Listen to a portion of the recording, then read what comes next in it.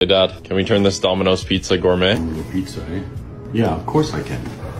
Oh wow. I pretty much got you everything you can get on the pizza just so you have stuff to work with. And then I also got you some dipping sauces. It's called honey flavored barbecue. So flavored, you know what flavored? It means it's not really natural.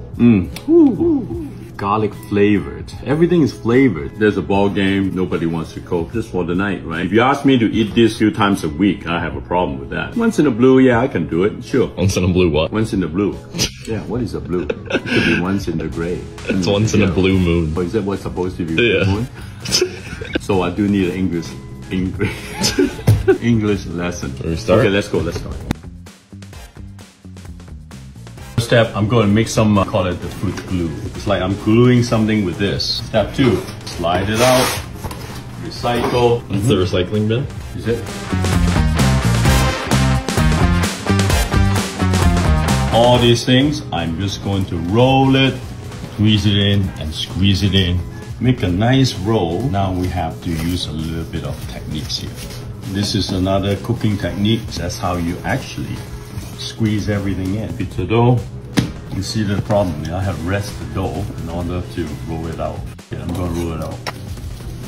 They say somebody's going to send me a rolling pin for Christmas present. How are you chef for 40 years and you don't have a rolling pin? Put my fruit glue in.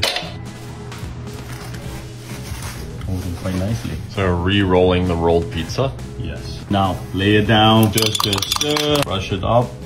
Give it a nice golden color. It goes in the oven. Quail eggs in.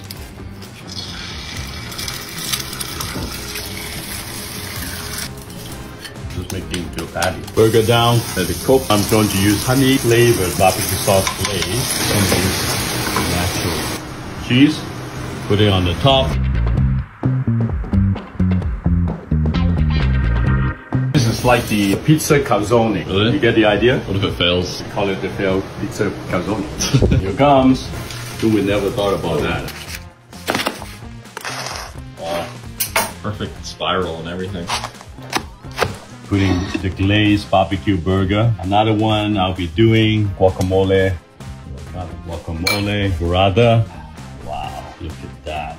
One quail egg on the top. I'm going to put a little more yo caviar on the top. A little bit of chopped chive right in the corner. Beautiful steak.